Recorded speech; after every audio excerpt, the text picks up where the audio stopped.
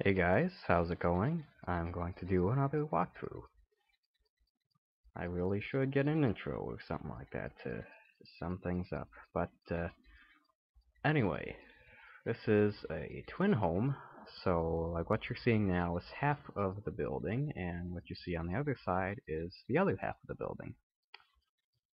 Thus, they're pretty much the exact same thing, and I really only need to do a walkthrough of one side. So let's go ahead in. These ones are honestly kind of ugly, but trust me, they look almost as bad in real life, so it's not my problem, exactly. Or not a problem on my end, I should say. So, going in, we have the main entryway foyer and small living space off to the side here, and a kitchen with a stylish brick wall and a little skylight, which is a nice touch. And we have one bedroom, which is just average size-wise. Nothing remarkable about it, really.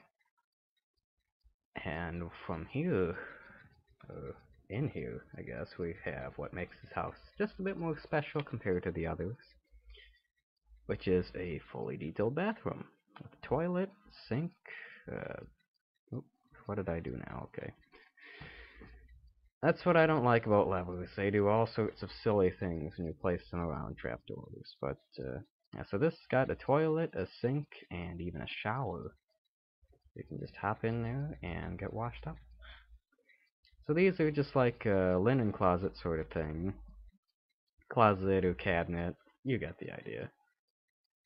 And going back around, we have the cabinets in the kitchen, such and such. And now we have the lower floor, which is, I guess could be the main living room or family area, because the one upstairs is honestly almost more of just a landing than anything. And we have one fairly large bedroom on this side. It's got its own closet, which is kind of fancy. This is basically the master bedroom.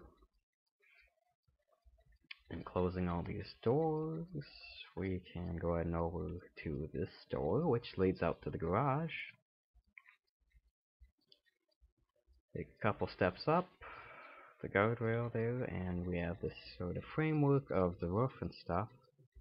So let's go on out and see this side, which has got a bit of, not an intricate per se design, but just something to add in visual interest using chiseled sandstone and smooth sandstone, I want to say. And going over to the other side, it's a bit less fancy because, I don't know. Don't really know why it's a bit less fancy, I just kind of planned it as being that way. I guess it just makes sense to me that the fancier one would be the one facing the street. The main street, I guess. This one also doesn't have a skylight in it, but pretty much everything else is there as it was in the other unit. Other side, other unit, whatever you want to call it. It's got all the same features. Master bedroom is still the master bedroom. It's still pretty large, still got the closet, still have the door out to the garage, as you can see there. And on the other side of this little hedge wall is another thing I'd like to show you guys sometime soon. But that won't be in this episode, because I like to kind of keep things separate. So, if you enjoyed the video, please be sure to like or comment, favorite, subscribe, all that good stuff.